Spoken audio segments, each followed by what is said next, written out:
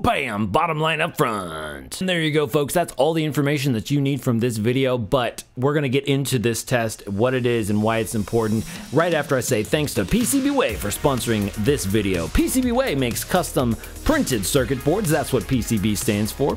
And if you're into that, that's fantastic. They have tons of different kinds of components, different kinds of boards. You can actually design your own board, send it to them. Then they have a service where they will actually manufacture your board and test it before they send it to you, so it's ready to rock and roll when it gets to your door. But if PCBs aren't your thing, they also offer rapid prototyping services to include sheet metal bending, injection molding, 3D printing, and CNC machining. So if you're working on a project where maybe you don't have the materials or the manufacturing capabilities for it, check that out, because you can actually just send them your design files to create the thing that you want to create, and they will make it for you, and then they will send it to you. It could be a lot less expensive than investing in like a whole CNC machine or something like that. So if that sounds interesting, check them out. Link in the description below this video. Thanks again to them for sponsoring this video. Helps very much. Okay, the DJI O3 Air unit, all right? This is the latest and greatest for the digital FPV system. This is currently the latest one from DJI for FPV drones, and it's the new hotness, right? Well, the problem is it's a little too hot, and it actually tends to get very hot and actually overheat to where it will stop recording the high quality video. That's part of the point of why this thing is so cool and so expensive, because you can record up to 4K video, I think at like 120 frames per second or something crazy. Or if it gets too hot, it will actually just shut down. And so you could potentially be flying and then just get a blank screen and it says, sorry dude, we're too hot, we're shutting down. And that's not acceptable in my book. Now you might be thinking, hey Adam, you're an idiot, because your propellers are going to be spinning, all right, on your drone, and you're going to have airflow, and so it's not going to overheat when you're in the air. And I'm like, well, I know that, but the problem is that I want to get these particular shots. For example, what I want to have is somebody holding on to the drone, carrying it around like it's a regular camera. Okay, so we're recording for a few minutes. Maybe you have to wait for the right time. Maybe you're doing multiple takes, blah, blah, blah. So, you know, at least like 5 minutes, I want to be able to record and then arm the drone safely, of course, and take it off. And then people are like, what? I thought this was just a normal camera they were carrying around. This is crazy. And that would be super cool. And I tried this shot, but it didn't work out because the air unit overheated. And so I missed this shot of them going and running. Super bummer and super not cool. And I had underestimated how quickly this would happen. I don't know, maybe a minute or a couple minutes. And so I was left feeling very frustrated and stupid. Okay, let's not let that happen again. And angry at DJI, which is how I feel pretty often at DJI. I mean, you know, they make great stuff, but, you know, you kind of love to hate them.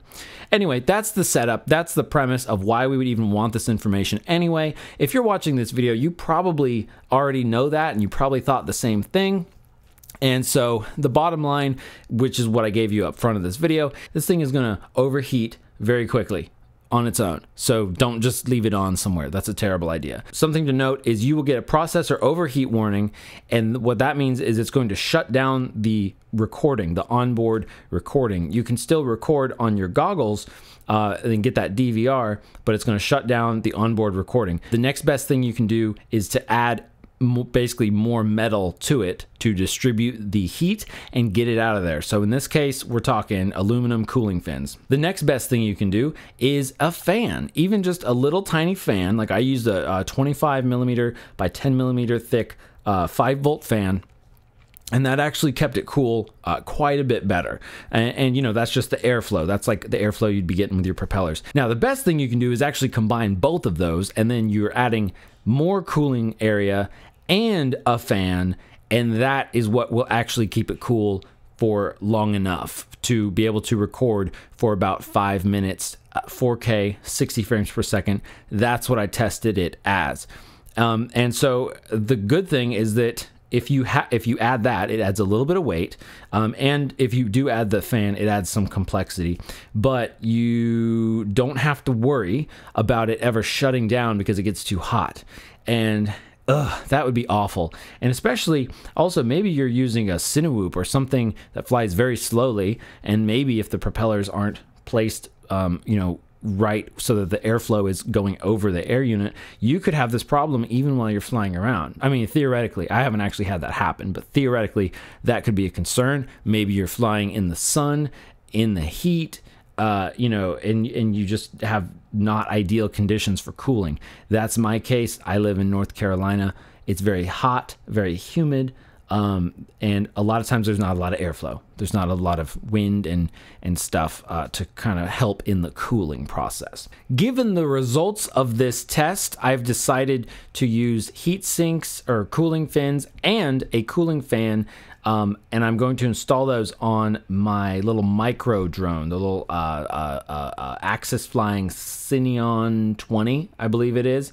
So I'm going to install, or I have installed that, and I may show that in another video. And it works out pretty great because the fan turns on whenever the drone is on, but then it turns off when it's armed, is how I have it set up. So I think that's going to work really well. And of course, it does add a little bit of extra weight, and you are using a little bit of extra battery power to power that fan. But again, it's like, okay, well, would you rather have like maybe 30 seconds less flight time total, or just have the thing overheat and then you can't even cool it down in time to get the shot? And that's what really drove me crazy when this thing failed on me when I was trying to get that shot, because it would overheat it, and I'm like, dang it. So I start blowing on this thing like I'm playing the harmonica, you know, on this drone. It still didn't cool it down enough. So that was like super duper disappointing, and I was like, never again. And so that's what we're gonna do. Thanks for watching, folks. Hopefully this was helpful for you. If it was, let me know. And if you have questions about this, or maybe I missed something, let me know in the comments. Thanks for watching, everybody. Keep flying, and I will see you again very soon. We get bars in our goggles that show.